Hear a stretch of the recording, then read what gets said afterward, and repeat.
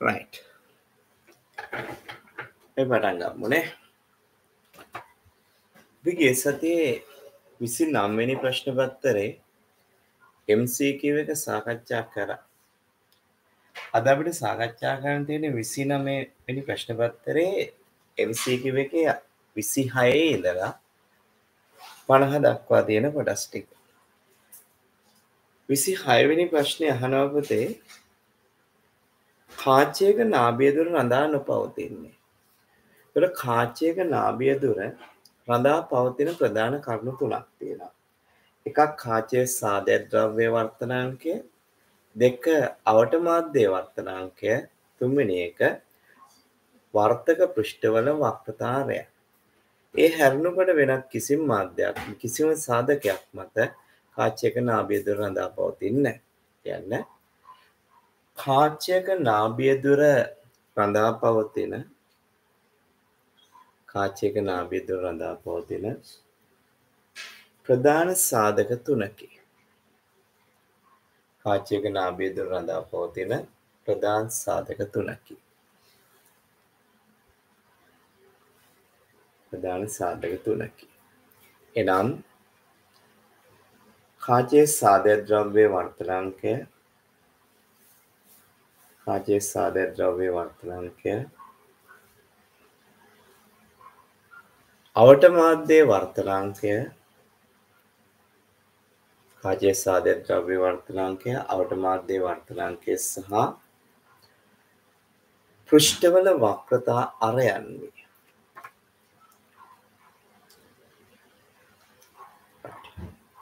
තොර 26 වෙනි ප්‍රශ්නේ උත්තරේ වෙන්නේ විවරේ ප්‍රමාණය. එතකොට පුතේ විවරේ ප්‍රමාණය මත රඳා පවතින්නේ කාචය හරහා ගමන් කරන කිරණ ගන්න ඒ අනුව තීරණය වෙන්නේ ප්‍රතිබිම්බයේ දීප්තිය. පැහැදිලි කරන්න. කාචයක විවරේ ප්‍රමාණය මත රඳා පවතින්නේ කාචයක විවරේ ප්‍රමාණය මත රඳා පවතින්නේ කාචයක විවරේ ප්‍රමාණය මත රඳා පවතින්නේ කාචය හරහා ගමන් කරන කිරණ ගණන වේ. කාචය හරහා ගමන් කරන කිරණ ගණන වේ. ඒ අනුව තීරණය වන්නේ ප්‍රතිබිම්බයේ දීප්තිය වේ. ඒ අනුව තීරණය වන්නේ ප්‍රතිබිම්බයේ දීප්තිය වේ. ඒ අනුව තීරණය වන්නේ ප්‍රතිබිම්බයේ දීප්තිය වේ.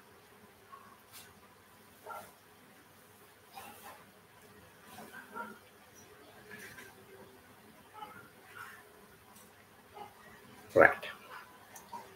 ඊට පස්සේ 27 වෙනි ප්‍රශ්නය සෙල්සියස් 100 උෂ්ණත්වයකට රත් කළ 0.114 කිලෝග්‍රෑම් ස්කන්ධයකින් යුත් ලෝහ කැබැල්ලක් 25 පවත්නා ජලය 0.5 කිලෝග්‍රෑම් අඩංගු කැලරිමීටරයක් තුළ ක්ෂණිකව හෙළන ලදී. කැලරිමීටර ස්කන්ධයේ 0.12 කිලෝග්‍රෑම්. ඒ විශිෂ්ට තාප ධාර්තාවය 400ක් වේ. කැලරිමීටරය හා ජලය එළඹුණු උපරිම උෂ්ණත්වය සෙල්සියස් 40ක් නම් පරිසරයට හානියක් නොවූ තාපය පරිසරයට හානි වූ තාපය නොගින හැකි තරම් කුඩා බව උපකල්පනය කරමින් ලෝහ කැබැල්ලේ විශිෂ්ට තාප ධාර්තාවය සොයන්න. පුරා වචන සමීකරණය ලියනවා. කවුද තාපය පිට කරන්නේ? උණුසුම් රත් කළ ස්කන්ධයකින් ලෝහ කැබැල්ල. උණුසුම් ලෝහ කැබැල්ල පිට කළ තාපයේ සමානයි ජලය ලබාගත් තාපය ධන කැලරිමීටරය ලබාගත් තාපය. ඒ ප්‍රකාශනයේ ලියලා සුළු කරපුවාම ඔයගලන්ට එනවා ලෝහ කැබැල්ල සාදය ද්‍රව්‍යයේ විශිෂ්ට තාප ධාරිතාවය 460ක් JKG ඍණ 1 K ඍණ 1 කියලා. එහෙනම් 27 වෙනි ප්‍රශ්නයට පිළිතුර දෙවෙනි එක. 28 වෙනි ප්‍රශ්නේ අපි හැමෝටම ලකුණු දුන්නා පුතේ. ඒක all කියලා ගත්තේ මොකද ඔකේ එන උත්තරේ නැති නිසා. ඒක නිසා 28 වෙනි ප්‍රශ්නේ හැමෝටම ලකුණු හම්බ වෙනවා.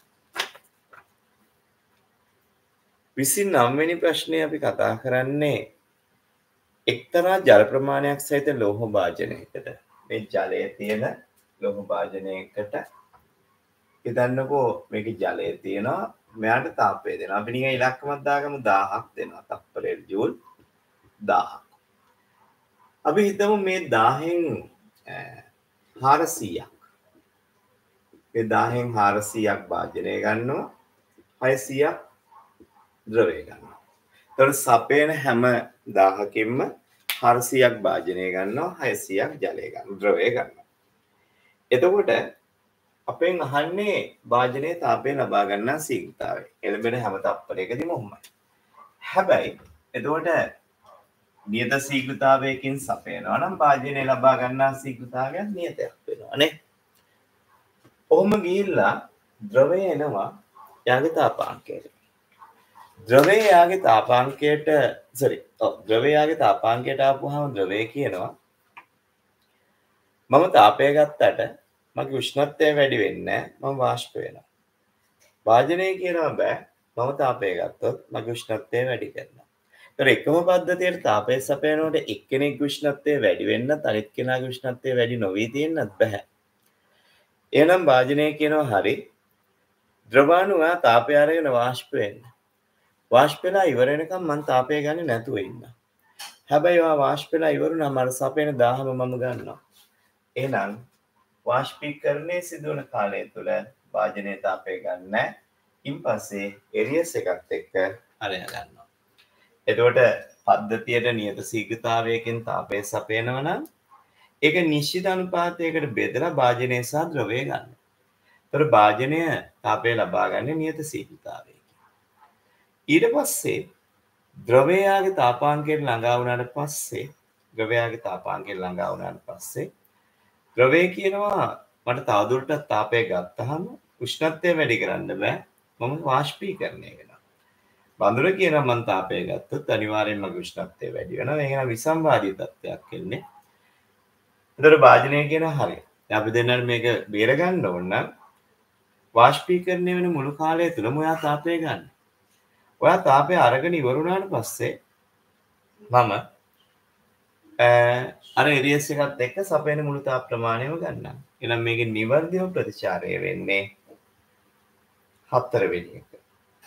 ඒක 5 කියලා දාලා තියෙන එක අංක පේන ඕන කෙනෙකුට එයා හරි අංකයක ආපුවම 4 වෙනි එක. ඒතර පැහැදිලි කරමු.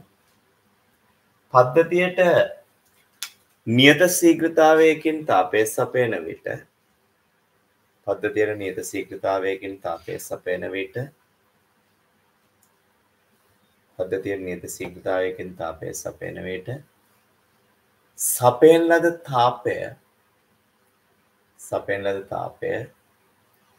සපයන ලද තාපය නියත ශීඝ්‍රතාවයකින්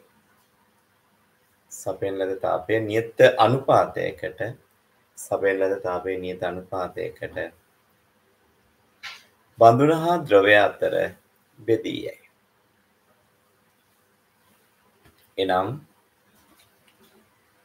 පද්ධතිය උෂ්ණත්වය වැඩි වන කාලය තුළ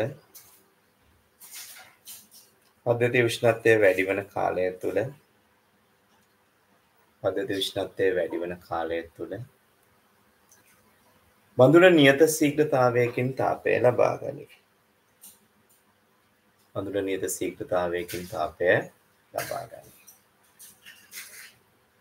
ද්‍රවය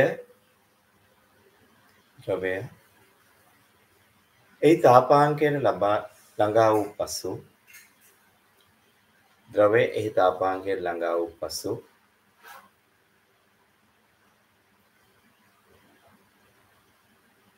ද්‍රවය තාපය ලබාගත්තද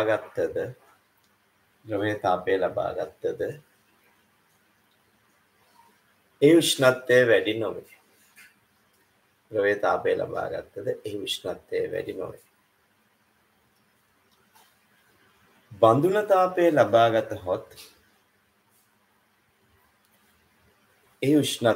නොවේ. බඳුන තාපය ලබාගත හොත් එහි උෂ්ණත්වය වැඩි වේ. එබැවින්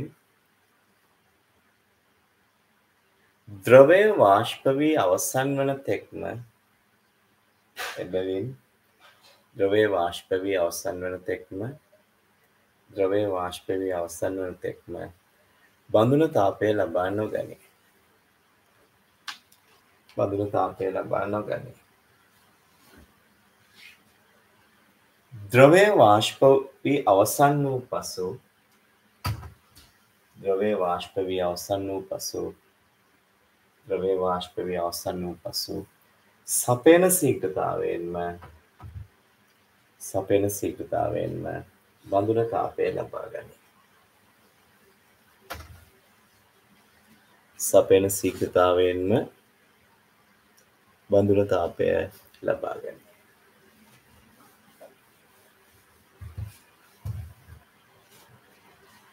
Right.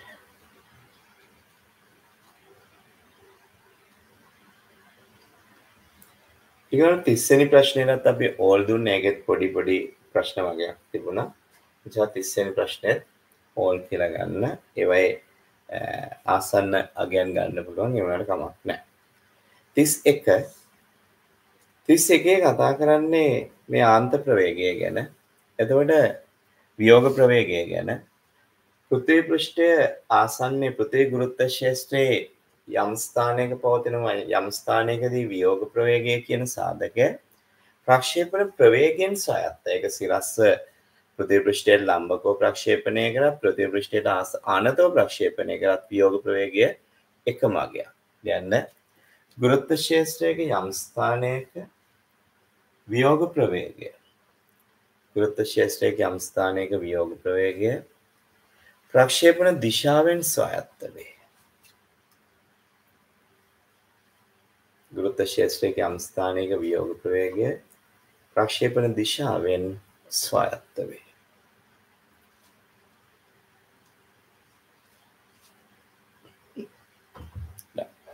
එවනම් 31ට උත්තරේ වෙන්න ඕනේ දෙවෙනි එක.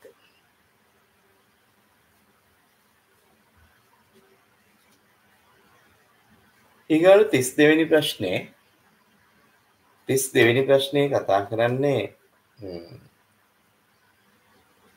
අක්ෂ මූලයේ ඉඳලා මෙහෙම මීටරයි 2යි 3යි මේ දෙන අක්ෂ මූලය 1යි මීටර 2යි මීටර 3යි මීටර 4යි මීටර දුරකින් කිලෝ 1 ගානේ තියෙනවා. කිලෝ 1 ගානේ තියෙනවා. 1යි kg තියෙනවා. එතකොට මෙතන සම්ප්‍රේක්ෂ ගුරුත්ව ක්ෂේත්‍ර තීව්‍රතාවය g m කියන්නේ 1යි 1 වර්ගය ධන gm කියන්නේ 1යි 2 වර්ගය ධන gm කියන්නේ 1යි 3 වර්ගය ධන gm කියන්නේ 1යි 4 වර්ගය ඔහොම අනන්තයට යනවා. එහෙනම් g පොදු සාධකයක් රැසෙනවා. හරි? g පොදු සාධකයක් රැසෙනවා. 1 වර්ගය ධන භාග්‍ය වර්ගය ධන 3න් 1 වර්ගය ධන 4න් 1 වර්ගය ධන ඩොට් ඩොට්. එතකොට මේ තියෙන්නේ සමාන්තර ගුණෝත්තර ශ්‍රේණියක ඓක්‍යයක්. ඒක සුළු කරපුවම අපිට එනවා 4 බෙදිය 3යි කියලා. එහෙනම් මෙතන ගුරුත්ව ක්ෂේත්‍ර තීව්‍රතාවය 4යි g යට 3යි. ඒතර අපි දන්නවා අවකාශය තුල ස්කන්ධ කීපයක් පවතිනවා නම් යම් ලක්ෂයක සම්ප්‍රේක්ෂ ගුරුත්ව ක්ෂේත්‍ර තීව්‍රතාවය කියන්නේ එක් ස්කන්ධයේම ලක්ෂය ඇති කරන ගුරුත්ව ක්ෂේත්‍ර තීව්‍රතාවයන්ගේ එකතුව. කියන්නේ අවකාශය තුල ලක්ෂාකාර ස්කන්ධ කීපයක් පවතී නම් අවකාශය තුල ලක්ෂාකාර ස්කන්ධ කීපයක් පවතී නම් අවකාශය තුල ලක්ෂාකාර ස්කන්ධ කීපයක් පවතී නම් යම් ලක්ෂයක සම්ප්‍රේක්ෂ ගුරුත්ව ක්ෂේත්‍ර තීව්‍රතාවය යනු යම් ලක්ෂයක සම්ප්‍රේක්ෂ ගුරුත්ව ක්ෂේත්‍ර තීව්‍රතාවය යනු යම් ලක්ෂයක සම්ප්‍රේක්ෂ ගුරුත්ව ක්ෂේත්‍ර තීව්‍රතාවය යනු එක් ස්කන්ධයේම ස්ථානයේ ඇති කරන එක් ස්කන්ධයේම ස්ථානයේ ඇති කරන ගුරුත්ව ක්ෂේත්‍ර තීව්‍රතාවයන්ගේ සම්ප්‍රේක්ෂය වේ. ගුරුත්ව ක්ෂේත්‍ර තීව්‍රතාවයන්ගේ සම්ප්‍රේක්ෂය වේ.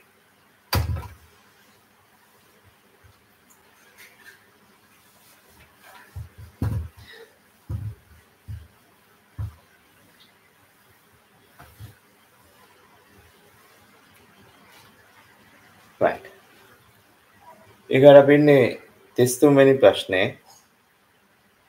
අභ්‍යන්තර සහ බාහිරාරයන් පිළිවෙලින් R සහ R වන ප්‍රත්‍යස්ස තන්තුවකි. කුහර වස්තුවක් ස්කන්ධයේ M වන වස්තුවක් නිදහසෙන්ලා සමතුලිතව තබන තන්තුවේ ආතන්‍ය ප්‍රත්‍යාබලය. එතකොට මේකේ හරස් කඩ තියෙන්නේ මෙහෙම. ආතතිය යෙදෙන්නේ මේ තැන් වලින් විතරයි. එහෙනම් මේකේ F එක පැත්තකින් F සමානයි mg ට. A සමානයි පයි ලොකු වෘත්තයේ වර්ගඵලයෙන් පොඩි වෘත්තයේ වර්ගඵලය අඩු කරනවා. පයි සාධකයක් ලෙස ගත්තොත් r වර්ගය ඍණ r වර්ගය. ප්‍රත්‍යාබලයේ සමානයි F යට A. එතකොට mg බෙදීම පයි වරහන් ඇතුලේ r වර්ගය ඍණ r වර්ගය. ආතන් ප්‍රත්‍යාබලය කියන එකේ තේරුම ආතතිය පදාර්ථ පෝදින හරස්කඩ ශේෂ්ඨඵලයට දරන අනුපාතය. එන්න රේඛීය වස්තුවක් ආතතියෙන් ලක් වී ඇති විට රේඛීය වස්තුවක් ආතතියෙන් ලක් වී ඇති විට රේඛීය වස්තුවක් ආතතියෙන් ලක් වී ඇති විට ආතන්‍ය ප්‍රත්‍යාබලය යනු ආතන්‍ය ප්‍රත්‍යාබලය යනු ආතන්‍ය ප්‍රත්‍යාබලය යනු ආතතිය ආතන්‍ය ප්‍රත්‍යාබලය යනු ආතතිය පදාර්ථ පෝදින හරස්කඩ ශේෂ්ඨඵලයට දරන අනුපාතය. ආතතිය පදාර්ථ පෝදින හරස්කඩ ශේෂ්ඨඵලයට දරන අනුපාතය.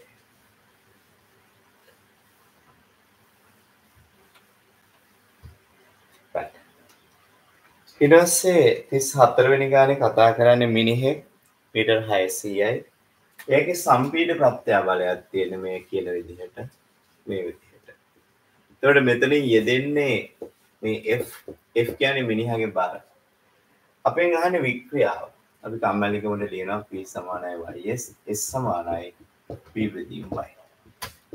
ප්‍රත්‍යාබලය කියන්නේ 600 බෙදන්න ඕනේ 22 බෙදීම 7යි පයි වර්ග දෙක අන්තරය දානවා මිලිමීටර වලින් ගත්තොත් එහෙනම් මිලිමීටර 10ක් සහ මිලිමීටර 4ක්නේ 10 වර්ගය 100යි 4 වර්ගය 16යි එතන 84 වැඩි කිරීම 10 ඍණ 6යි මිලිමීටරනේ යම් මාපාංක 1.4 වැඩි කිරීම 10 10යි 1.4 වැඩි කිරීම 10 10යි right එතකොට අපිට මේ 14 මෙහෙමම තියෙනවා 4ක් 1යි 4ක් 12 12ක් 7 84යි 12ක් 1යි 12ක් 5 60යි නේ right එතකොට මේක සුළු කරපුවාම 5 බෙදීම 22 වාරයක් මම මෙතන එකක් ගන්නම් 14යි මෙතනින් 6ක් ගන්නවා එතකොට 4යි එකක් ගත්ත 3යි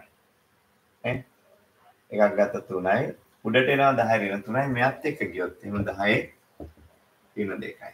ඔක තමයි 5 බෙදීම 22 වාරයක් 14 ඉර උඩ තියෙනවා 10 ඍණ 3ක් කියලා.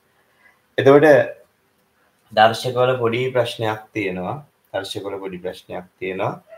ඔකේ 1.4 කියලා තිබ්බනම් ප්‍රශ්නයක් නෑ. එතකොට පළවෙනි උත්තරේ 10 ඍණ 3 නෙමෙයි පුතේ 10 ඍණ 2 වෙන්න ඕනේ.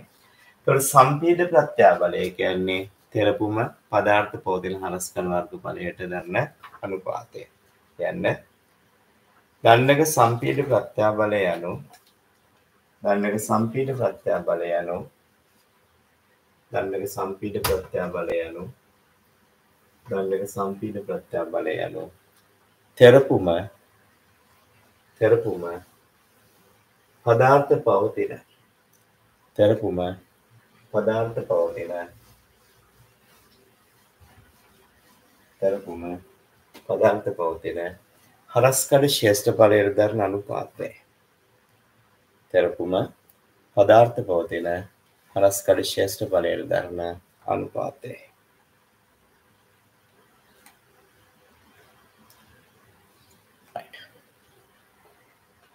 ඊගාවට එන්න පුතේ 35 වෙනි ප්‍රශ්නය. ප්‍රශ්නාංක 35. ප්‍රශ්නාංක 35 කියන්නේ ඒකීය පරිමාවක ප්‍රත්‍යස්ථ විභව ශක්තිය U සමානයි භාගයයි PS. හැබැයි P සමානයි ys නිසා P වෙනුවට y දැම්මොත් u සමානයි භාගයයි P කියන්නේ ys වාරයක් s එහෙනම් u සමානයි භාගයයි y s වර්ගය. s කියන්නේ වික්‍රියාව උතන එප්සයිලන් කියලා පාවිච්චි කරන්න පුළුවන්. එහෙනම් නිවැරදි උත්තරේ 4. තුරයා දැනගෙන ඉන්න ඕනේ ප්‍රත්‍යස් රේඛීය ප්‍රත්‍යස් වස්තුවක ප්‍රත්‍යස්ථා විභව ශක්තිය කියන්නේ භාගයයි fe කියලා. ඒකීය පරිමාණක ප්‍රත්‍යස්ථා විභව ශක්තිය කියන්නේ භාගයයි ps කියලා. යන්න ආතතියකට හෝ තෙරපුමකට ලක් වී ඇති රේඛීය ප්‍රත්‍යස්ස වස්තුවක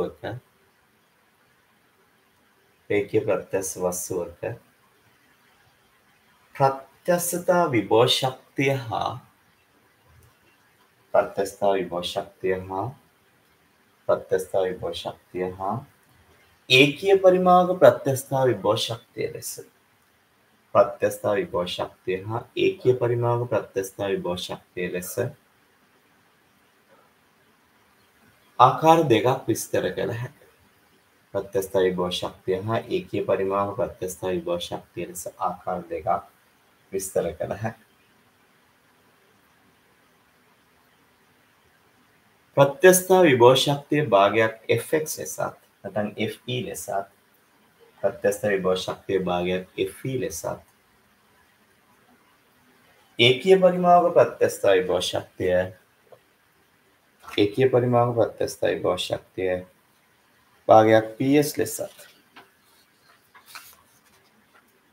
භාගයක් ps ලෙසත් ලියනු ලබයි.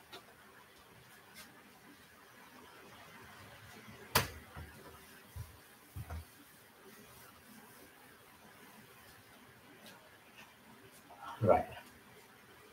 ප්‍රශ්නාංක 36. ප්‍රශ්නාංක 36 කියන්නේ ඝනත්වයේ d1 ද්‍රව්‍යයකින් සාදා ඇති අරේ ඒ වූ ගෝලීය වස්තුවක් ඝනත්වයේ රෝ දුෂ්ටාවී සංගුණකයේ ඊටාවන ද්‍රවයක් තුළින් උපරිම තරණය තියෙන්නේ නිදහස් කරන වෙලාවේ F සමානයි ma F කියන්නේ mg ඍණ උඩුකුරු තෙරපම mg වාරයක් තරණයේ ඝනත්වයේ වස්තුවේ ඝනත්වයට දරන අනුපාතය. එතකොට ඝනත්වයේ රෝ හා දුෂ්ටාවතා සංගුණය කියන්නේ තරණයේ ඝනත්වයේ වස්තුවේ ඝනත්වයට දරන අනුපාතය සමානයි ma. එතකොට a සමානයි g වාරයක් 1 ඍණ රෝ බෙදීම d. g වාරයක් 1 ඍණ රෝ බෙදීම d කියන්නේ දෙවෙනි උත්තරේ. පැහැදිලි කරන්න තරලයක් තුළට නිදහස් දුෂ්ටාවී තරලයක් තුළට නිදහස් කළ ගෝලයක්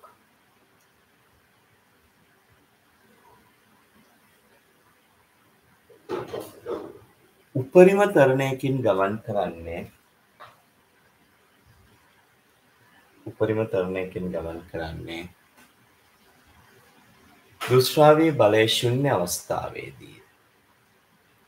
දුෂ්ටාවී බලය ශුන්‍ය අවස්ථාවේදී. මෙම අවස්ථාවේදී බරෙන් උඩුකුරු තෙරපම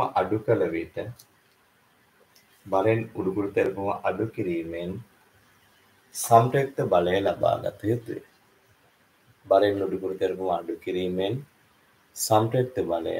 ලබා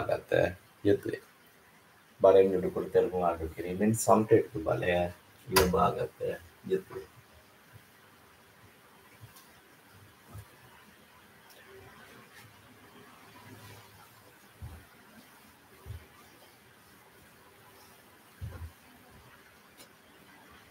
Right. 37 අභ්‍යන්තරාරය 4ක් සහ තිරස් කේශික නලයක් තුළ නියත පීඩන හිසකට සම්බන්ධ කර ඇති නලය තුළින් අනවර්ත ලෙස දුෂ්ටාවතා සංගුණකයේ අට වැඩි කිරීම ධාරණ 3ක් වන තරලයක් ගලා යයි. නලය හරහා පීඩන අනුක්‍රමණය මේ අගේ නම් ගලා යන ශීඝ්‍රතාවය. Q සමානයි IR4 ඩෙල්ටා P බෙදීම L. බෙදීම 8යි. මෙන්න මේ පදය මේ තියෙන කෙලිම පීඩන අනුක්‍රමය. පයි සමානයි 3 කියලා ගන්න කියනවා 3යි. ඔවුන් අරය අපිට දෙනවා පුතේ 4 වැඩි කිරීම 10 වෙන 3යි. 4 වැඩි කිරීම 10 වෙන 3යි. එයාගේ 4 වෙනි බලය.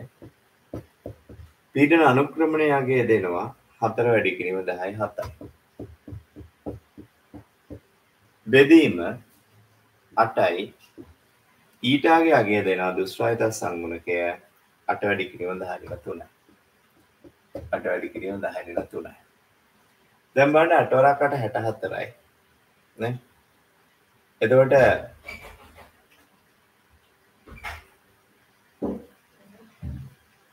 8යි ඊට. මෙතනින් එන්නේ සුළු කරනවා 3 වාරයක් 4 වර්ගයේ 16යි 3 වාරයක් 16 වාරයක් 16 වාරයක් 4 බෙදීම 8 වාරයක් 8. එතන මෙතනින් එනවා 10 වෙන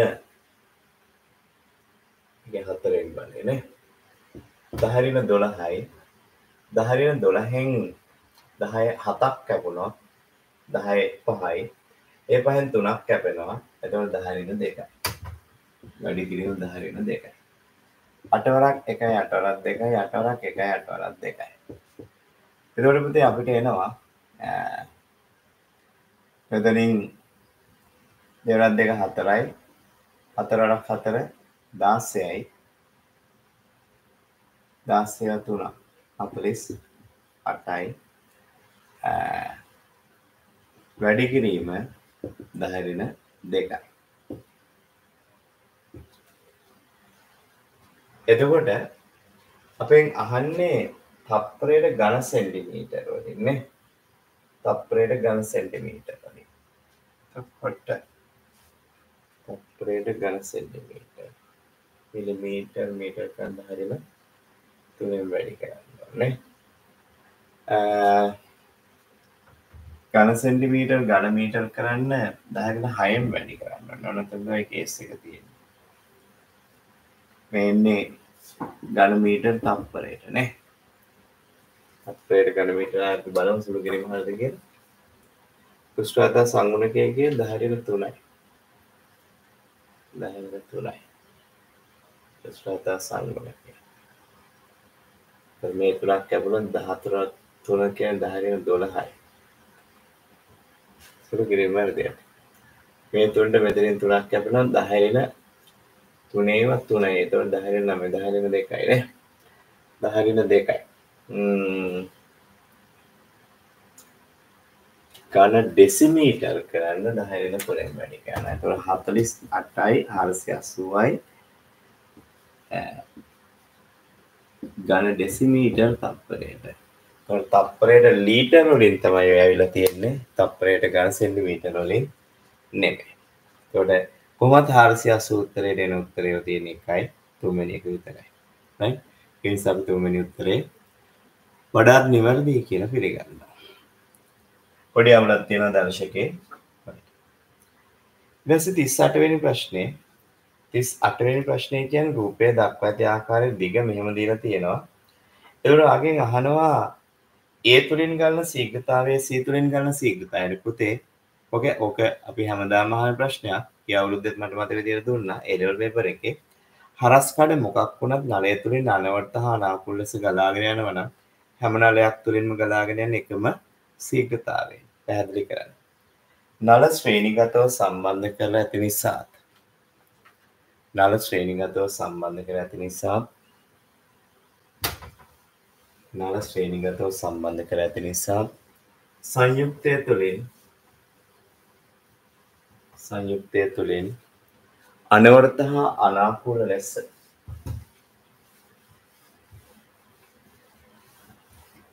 සංයුක්තය තුළින් අනවර්ත හා අනාකූල ලෙස තරලය ගලා යන නිසා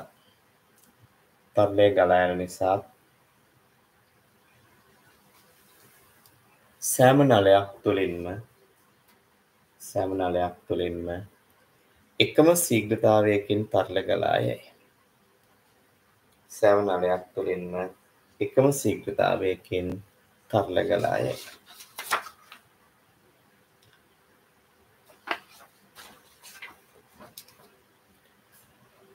හොඳයි.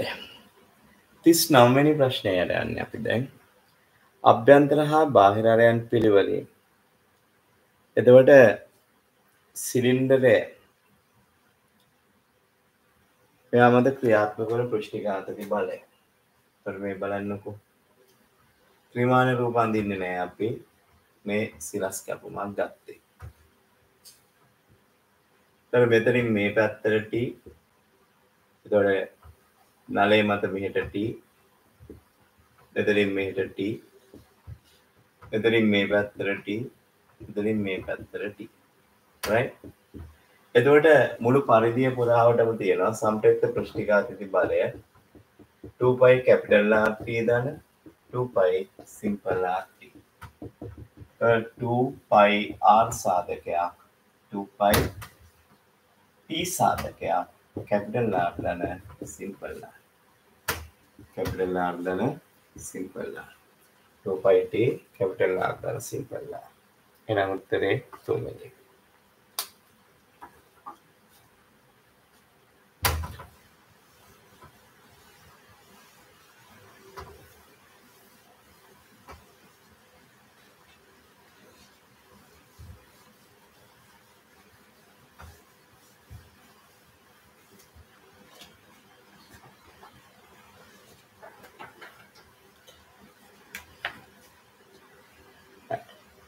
හතලිස්වෙනි ප්‍රශ්නයට යන්. රූපයේ දක්වා ඇති ආකාරයට බීකරයක් තුළ පෘෂ්ඨිකාර සංගුණකයේ T වන ඝනත්වයේ රෝහණ ද්‍රවයක් දමා ඇත අරය R වන කේශික නලයක් සිරස ද්‍රවය තුළ ගිල්වා නලය තුළ වායු පීඩනය ක්‍රමයෙන් වැඩි කරන බයි ද්‍රවය මගින් වායු බුබුල පිටවන අතර බඳුනේ ද්‍රව පෘෂ්ඨයේ සිට නලය පහළ කෙළවරට ගැඹුර H නම් බුබුල ගිලිහෙන මොහොතේ බුබුල තුළ පීඩනය P සමාන වනුයේ වායුගෝලීය පීඩනය P නෝ.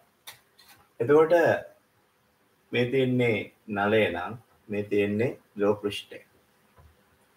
එතකොට මෙතනින් එනවා වායුගෝලීය පීඩනය P not. මෙතනින් එනවා P. එහෙනම් අපි අමතර පීඩන සමීකරණය ලියමු. මේ උසේජ් පීඩන P not සමානයි පීඩන P not සමානයි පීඩන P not මෙතන මේ පැත්තෙන් P2 කියලා ගමු අපි P2 සමානයි P not ධන H rho g. ඒතර පීඩන P2 සමානයි 2t යට r මේක 4t යට r නෙමෙයි P සමානයි 2t යට r ධන P2 2t යට r ධන P2 කියන්නේ P not ධන H rho g. එහෙනම් අපි උත්තර ටික මෙහා බැලුවොත් P not ධන H rho g ධන 2t යට r කියන්නේ 4 වෙනි උත්තරේ.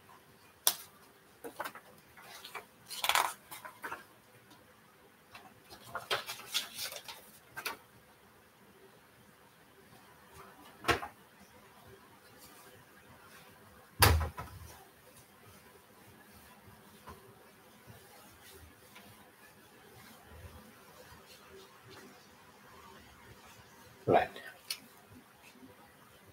ඊට පස්සේ කියනවා අරය ආරෝණ කේශික නලයක. එතකොට මෙහෙමයි තියෙන්නේ. අරය R නම් මෙතනින් පෘෂ්ඨඝාතක බලය ක්‍රියාත්මක වෙනවා. එතකොට capital MG සමානයි 2πRT. ඊට පස්සේ අරය R බෙදීම දෙකක් වන කෙනෙකුට යනවා. simple MG සමානයි 2π R බෙදීම 2යි T. මේ දෙක බෙදුවොත් simple m බෙදීම capital M සමානයි භාගයයි. එහෙනම් simple M සමානයි capital M බෙදීම. එතකොට මම ඔක හැමදාම කියන කතාව තමයි කේශිකයේ අරය අඩු වෙන විට ඉහළ යන උස වැඩි වුණාට ඉහළ යන ද්‍රව කඳේ බර අඩු වෙනවා. කේශිකයේ අරය අඩු වෙන විට කේශිකයේ අරය අඩු වෙන විට කේශිකයේ අරය අඩු වෙන විට ඉහළ යන උස වැඩි වුවද ඉහළ යන උස වැඩි වුවද ඉහළ යන ද්‍රව කඳේ බර ඉහළ යන ද්‍රව කඳේ බර අඩු වේ. ඉහළ යන ද්‍රව කඳේ බර අඩු වේ. ඒ කියන්නේ පුතේ කේශිකයේ අරය කියන්නේ කේශිකයේ අරයට ප්‍රතිලෝමව සමානුපාතිකයි. ඉහළ යන උස අනුලෝමව සමානුපාතිකයි බර. ඒ කියන්නේ එසවෙන ද්‍රව කඳේ බර අරයට අනුලෝමව සමානුපාතිකයි. ඉහළ යන ද්‍රව කඳේ උස කේශික උද්ගමන උස අරයට ප්‍රතිලෝමව සමානුපාතිකයි. 42 වක්‍රධාරයේ ආරෝහණ පෘෂ්ඨිකාතතේ තියන සබම් බුබුලක ගබඩාවේ ඇති ශක්තිය සබම් බුබුලක්. එතකොට පෘෂ්ඨික ශක්තිය E සමානයි සිග්මා T. එහෙම නැත්නම් TA. T කියන එක හරි. ඒ කියන්නේ 4 π r වර්ගය පෘෂ්ඨ දෙකක් තියෙනවා දෙකෙන් වැඩි වෙනවා. එතකොට 8 π r වර්ගය T. 8 π r වර්ගය T. 8 π r වර්ගය T. එතන තර්කය තමයි සබම් බුබුලක ද්‍රව පෘෂ්ඨ දෙකක් තියෙන නිසා පෘෂ්ඨ ක්ෂේත්‍රඵලය ගෝලීය පෘෂ්ඨයක ක්ෂේත්‍රඵලය වගේ දෙගුණයක් තියෙනවා. දැන් බුබුලක ඇතුළතද කුහරයක් පවතින නිසා බුබුලක ඇතුළතද කුහරයක් පවතින නිසා බුබුලක ඇතුළතද කුහරයක් පවතින නිසා පෘෂ්ඨ දෙකක් පවතී. පෘෂ්ඨ දෙකක් පවතී. එබැවින් සබම් වල පෘෂ්ඨ ක්ෂේත්‍රඵලය එබැවින් සබම් වල පෘෂ්ඨ ක්ෂේත්‍රඵලය එබැවින් සබම් වල පෘෂ්ඨ ක්ෂේත්‍රඵලය එබැවින් සබම් වල පෘෂ්ඨ ක්ෂේත්‍රඵලය එබැවින් සබම් වල පෘෂ්ඨ ක්ෂේත්‍රඵලය ගෝලීය පෘෂ්ඨයක ක්ෂේත්‍රඵලයෙන් ගෝලීය පෘෂ්ඨයක ක්ෂේත්‍රඵලයෙන් දෙගුණයක්.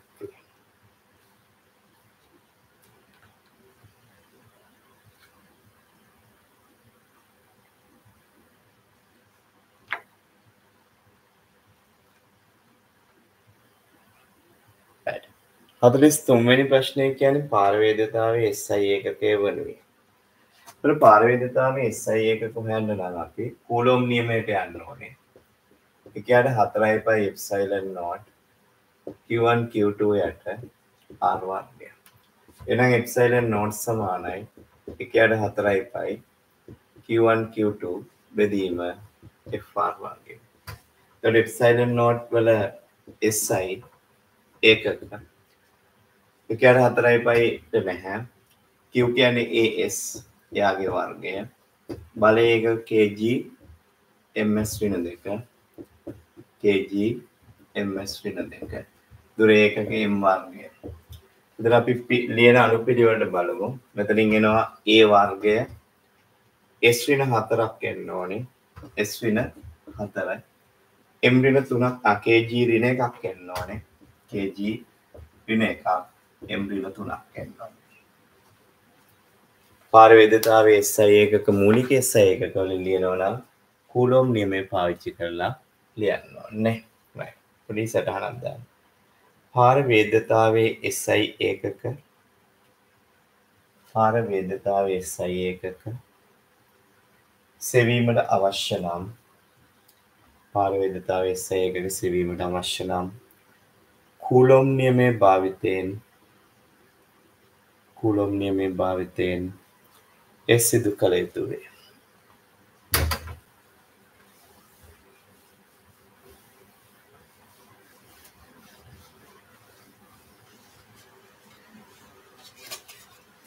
right.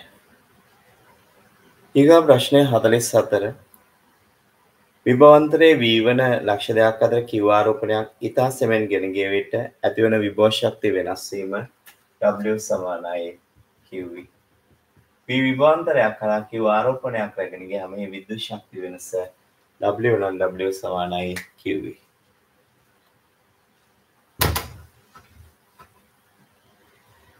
ඊට පස්සේ 45 අහනවා කැපිටල් කියව ලක්ෂාකාර ආරෝපණයක සිට R දුරින් තවත් සිම්පල් කියව ආරෝපණයක් තබා ඇත. මෙම කියව ආරෝපණයේ සිට විද්‍යුත් විභව ශක්තිය තුර ආරෝපණ යුගලයක විද්‍යුත් ශක්තිය W නම් W සමානයි 1/4 එප්සයිලන් නෝට් QQ බෙදීම R වර්ගය නෙමේ R. දැන් ලියන්න කැපිටල් Q හා සිම්පල් Q ආරෝපණ යුගලයක්.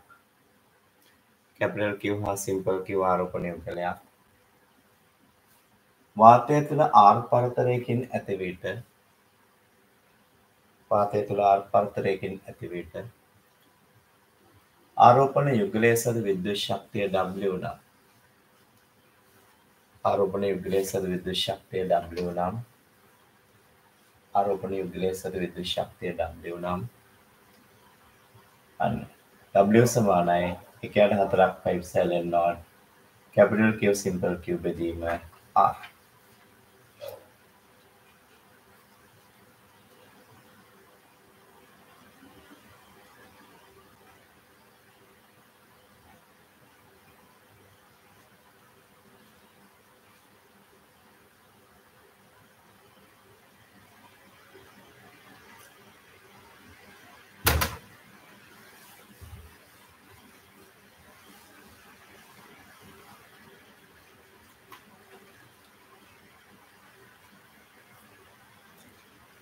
Right. 46 වෙනි ප්‍රශ්නය. අපිට කියනවා මේක tan θ දෙන්නේ මොකෙන්ද කියලා නේ. ආරෝපණ දෙකක් තියෙනවා ලණුවේ දිග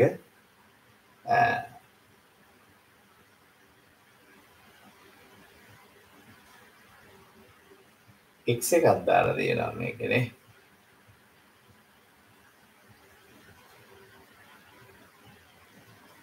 x කියන්නේ මේ දෙන්න අතර පරතරය වෙන්න ඕනේ.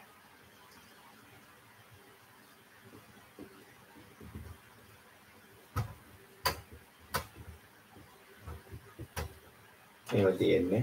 එතකොට මෙයා මත මේ පැත්තට විද්‍යුත් බලය තියෙනවා. පල්ලෙහාට බර තියෙනවා. මේක θ මේ පැත්තට තියෙනවා t ආතතිය. t ආතතිය අඩංගු නෝන් ලෙසින් සමීකරණ ගන්න ඕනේ. මේක අංශක 90යි. මේක 90 රින්දට මේක එහෙනම් මේක θ නේ. එතකොට ඒක θ නම් ඒ රේඛා දෙක අතර මේකත් θ. ඊට අපිට කෙලින්ම ලියන්න පුළුවන් f cos θ සමානයි mg cos 90 රින්දට ගෙන් tan θ. f cos θ සමානයි mg sin θ නේ. mg sin θ. අපෙන් අහන්නේ tan θ දෙන්න ලබන්නේ. එතකොට sin θ බෙදීම cos θ කියන්නේ tan θ. tan θ සමානයි f යට mg. එතකොට tan θ සමානයි f කියන්නේ 1/4 එප්සයිලන් නෝට් q වර්ගයට x වර්ගය mg. මෙතන x කියලා දීලා තියෙන්නේ ආරෝපණ දෙක අතර පරතරය. ඒක විශේෂත්වය තමයි මේ තියෙන්නේ බල තුනක් යටතේ ගෝලයේ සමතුලිතයි. බර සිරි විද්‍යුත් බලය සහ තන්තුවෙන් ඇති කරන T බලය කියන බල තුන යටතේ ගෝලයේ සමතුලිතයි. ඒක නිසා යාගේ සමතුලිතතාවයට සමීකරණ ගන්න ලේසිම ක්‍රමය තමයි T බලය අඩංගු නෝන් ලෙස සමීකරණ ගන්න. T ට ලම්බක දිශාවක් ඔස්සේ සම්ප්‍රයුක්තය බිඳුව කරන එක. කියන්නේ ගෝලයක් මත ක්‍රියා කරන බල සලකූ විට ගෝලයක් මත ක්‍රියා කරන බල සලකූ විට ගෝලයේ බර mg ගෝලයේ බර mg සිදු විද්‍යුත් බලය F හා තන්තුවෙන් ඇති කරන T බලය පවතී. ගෝලයේ සමතුලිත නිසා නැත්නම් ගෝලයේ නිශ්චල නිසා ඕනෑම දිශාවක් ඔස්සේ සම්ප්‍රයුක්තය ගෝලයේ නිශ්චල නිසා ඕනෑම දිශාවක් ඔස්සේ සම්ප්‍රයුක්තය ශුන්‍යයි. ගෝලයේ නිශ්චල නිසා ඕනෑම දිශාවක් ඔස්සේ සම්ප්‍රයුක්තය ශුන්‍යයි. එබැවින් ඊට ලම්බක දිශාවක් ඔස්සේ ඇති බලවල සම්ප්‍රයුක්තය ශුන්‍යයි. ඊට ලම්බක දිශාවක් ඔස්සේ ඇති බලවල සම්ප්‍රයුක්තය ශුන්‍යයි.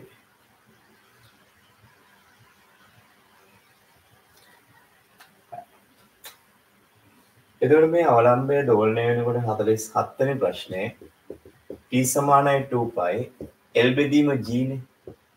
එතකොට G ට අමතරව මේ ගුරුත්වාකර්ෂණයට අමතරව විද්‍යුත් බලය නිසා ඇති වෙනවා F සමානයි EQ බෙදීමෙන් මේකේ විද්‍යුත් බලය ඇති නිසා ඇති වෙන තරම. එතකොට ගුරුත්වාකර්ෂණ බලය නිසා ඇති වෙන තරණය විද්‍යුත් බලය නිසා ඇති වෙන තරණය එකම පැත්තට තියෙන නිසා ආවර්ත කාලය හොයනකොට ගුරුත්වජ තරණයට විද්‍යුත් බලය නිසා ඇති වෙන තරණය එකතු කරන්න ඕනේ. කියන්න අවලම්බය දෝලණය වන විට ගුරුත්වාකර්ෂණ බලය ක්‍රියා කරන දිශාවටම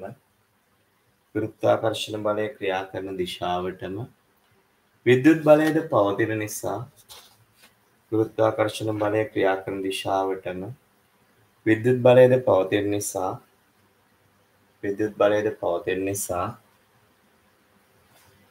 ගුරුත්වාකර්ෂණ බලය නිසා ඇතිවන තරණයට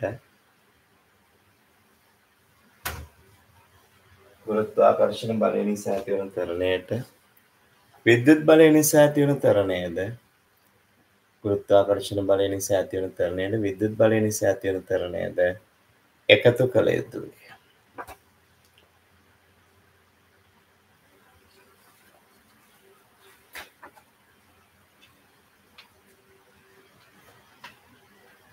ඒකට අපි යන්නේ ප්‍රශ්නාංක 48ට.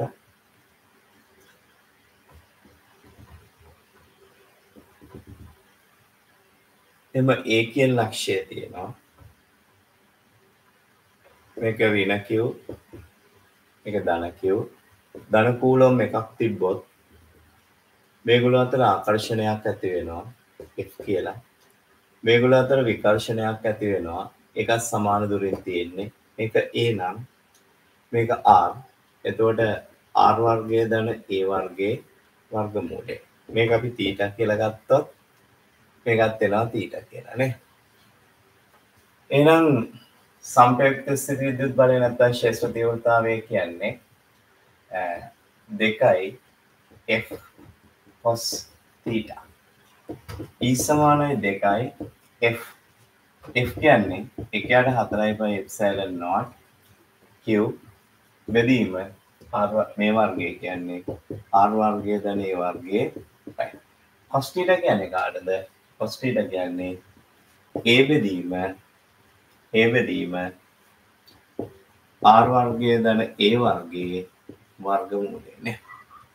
එතකොට E සමානයි 1/4 epsilon naught 2යි QA බෙදීම R වර්ගය ධන A වර්ගයේ 3 බෙදීම 2යි මේකයි භාගය නේ. දැන් අපි තර්ක කරන්නේ පුතේ අවකාශීය ලක්ෂාකාර ආරෝපණ කීපයක් තියෙනවා නම් යම් ලක්ෂයක සම්ප්‍රයුක්ත විද්‍යුත් ක්ෂේත්‍ර තීව්‍රතාවය කියන්නේ එක එක්කෙනා ඇති කරන විද්‍යුත් ක්ෂේත්‍ර තීව්‍රතාවයන්ගේ එකතුව. කියන්නේ අවකාශීය ලක්ෂාකාර ආරෝපණ කීපයක් පවතී නම්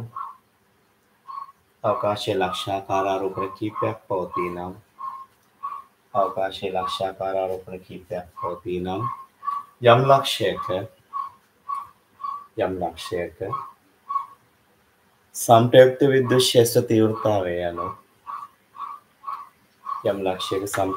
ක්ෂේත්‍ර තීව්‍රතාවය යනු එක් එක් ආරෝපණය ඇති කරන ක්ෂේත්‍ර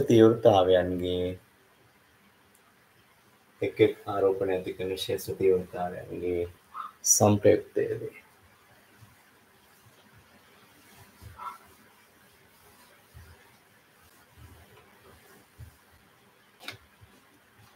right 49 වෙනි ප්‍රශ්නේ කතා කරන්නේ මෙහෙමයි.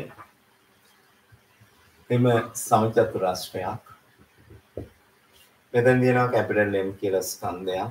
මේ සේරම සිම්පල් එක. L ආදේක දිග A. එතන මේකේ නම් මූල දෙකයි A. මේ පැත්තට F නම් මේ පැත්තට එන අගය කියන්නේ F බෙදීම මූල දෙකයි නේ. ඇයි මෙතනින් එන්නේ ඉර යටනේ තියෙන්නේ නේ. F බෙදීම දෙකයි. F බෙදීම 2යි. එතකොට සම්ප්‍රයුක්ත ස්ථිති විද්‍යුත් බලය F dash සමානයි. ඒකෙන්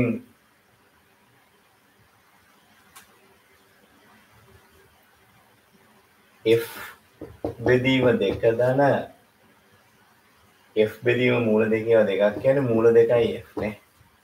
එතකොට F dash සමාන F වාරයක් භාගය ධන මූල 2. එතකොට භාගය ධන මූල 2 කියලා උත්තර තියෙනවා. එහෙම තියෙන එකයි. භාගය ධන මූල 2 නේ. භාගය ධන මූල 2. භාගය ධන මූල 2 කියලා උත්තර කීපයක් තියෙනවා. එහෙනම් F dash කියන්නේ F කියන්නේ G capital M simple M බෙදීම A වර්ගය භාගය ධන මූල 2. E capital M simple M බෙදීම A වර්ගය බෙදී වාරයක් භාගය ධන මූල 2. ඒකේ කතන්දරය තමයි අවකාශය තුළ ලක්ෂාකාර ආරෝපණ කීපයක් පවතිනවා නම් ස්කන්ධ කීපයක් පවතිනවා නම් ස්කන්ධ යුගලයක් අතර බල බිහිවීමට අනිකුත් ස්කන්ධ මගින් බලපෑම් නැති කරන්නේ නැහැ. එතකොට එකම ස්කන්ධය මත ක්‍රියාත්මක වන ගුරුත්වාකර්ෂණ බල වෙන වෙනම හොයලා ඒගොල්ලන්ගේ සම්ප්‍රයුක්තය වල තමයි යාමද සම්ප්‍රයුක්ත ගුරුත්වාකර්ෂණ බලය හොයන්න ඕනේ.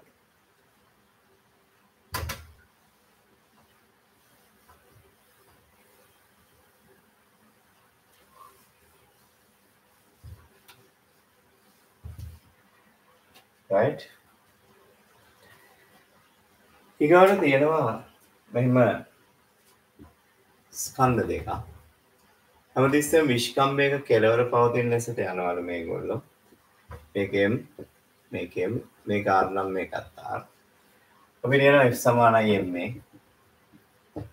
G M වර්ගය දෙකයි R ගේ වර්ගය M V වර්ගයට R right එතකොට M V වර්ගයට R මේ M ට මේ M කැපෙනවා එතකොට මේ එක R එකක් කැපෙනවා V වර්ගය සමානයි GM යට දෙකේ වර්ගය 4යි 4යි R එනම් V සමානයි ඒ කියන්නේ භාගයක් වාරයක් GM යට R ගේ වර්ගමූලය භාගයයි GM යට R ගේ වර්ගමූලය භාගයයි GM යට R ගේ වර්ගමූලය කියන්නේ තුනයි.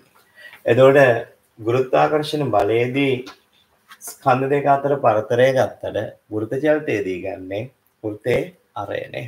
right. ඔන්න මේ ප්‍රශ්න 25ත් ඉවරයි. එතකොට දෙවෙනි ප්‍රශ්න 25 ඉවරයි. ඊට අපි සවුනා ඉඳලා සාකච්ඡා කරන්න පටන් ගන්නවා. 29 වෙනි ප්‍රශ්නේ 29 වෙනි ප්‍රශ්න පත්‍රයේ රචනා ප්‍රශ්න. එතකොට දැන් ක්‍රමානුකූලව ප්‍රශ්න පත්‍ර කොහොමද අපි ප්‍රශ්න පත්‍ර 100කට ආසන්න ප්‍රමාණයක් විභාග ලම් වෙනකොට කරනවා. හරි. එහෙනම් අද රැතේ ආයිබෝ.